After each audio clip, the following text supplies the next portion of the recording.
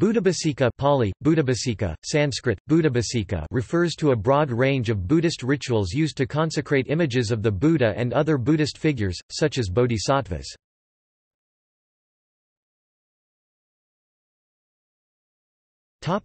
Terms. Buddhābhiṣeka is known a number of different terms in various languages. The terms kyan, opening the eyes, kaigwang, opening the light, and dyanyan, dotting the eyes, and their derivative forms are used in the Chinese, Korean where is it known as Joman or Joman, Japanese where it is known as Kaijin, and Vietnamese languages where it is known as Kai Quang Diem Non, while Buddhābhiṣeka Burmese, Khmer, Thai, Buddhābhiṣeka is used in predominantly Theravada Buddhist countries.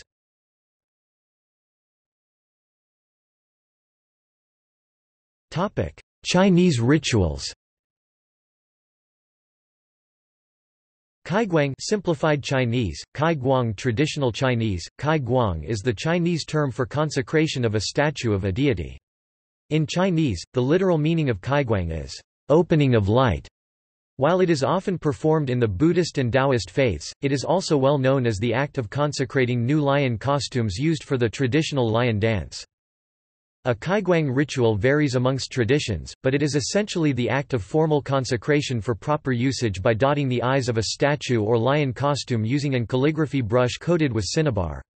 In Taoism and Buddhism, the ritual is performed by senior clerics and is done by inviting a specific deity, Buddha or Bodhisattva to empower an empty effigy of themselves and to fill it with a divine essence.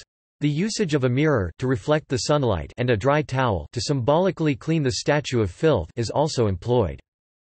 It is believed that if a statue or lion costume has not gone through kaiguang, it cannot be worshipped or used for performance, as the eyes are still closed.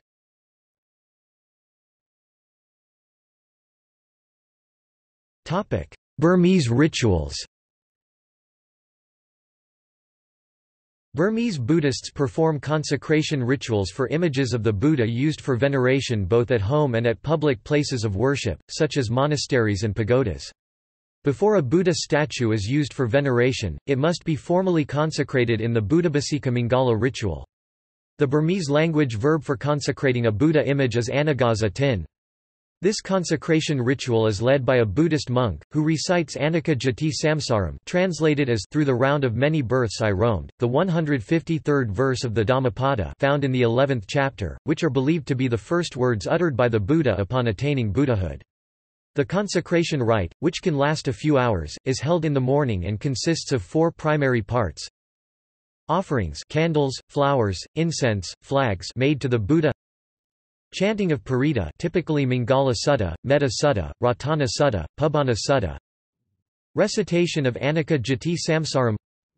Recitation of the 12 Nidhanasth consecration rituals are believed to imbue the Buddha image with a sacred quality that can protect the home and surroundings from misfortune and symbolically embody the powers of the Buddha.